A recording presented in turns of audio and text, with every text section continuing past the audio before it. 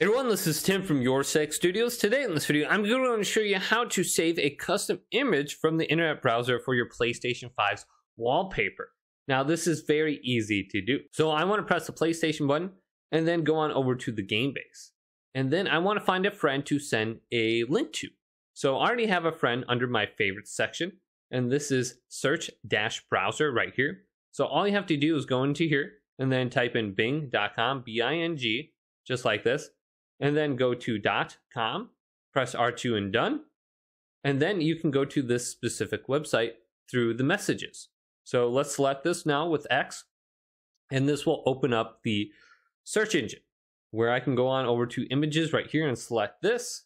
Now I can type in anything I want. So let's type in Halo 5 or Halo Infinite background.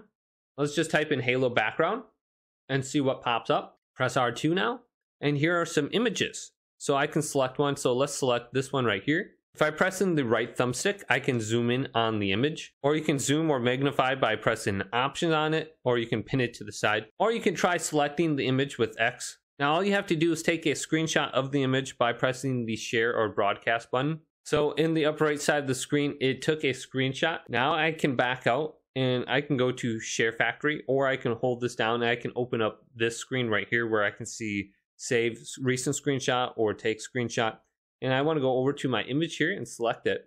And here it is. And I want to go to the edit option right here. And I can crop it under here. So I can zoom in and I can crop everything else out.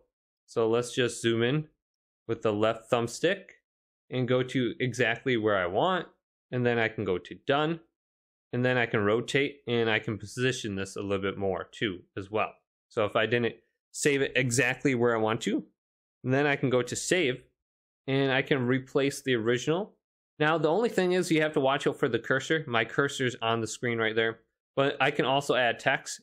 Now I can go to done. So I have this under my media gallery right now. You can see this entire image.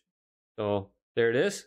Now I can save this as like a wallpaper. So if I go on over to my profile now and select this, go to profile, I can go to edit, and then I can go to where it says cover image, and then I can place this as my cover image. So let's go to change image, go to this one right here and select it, and then go up.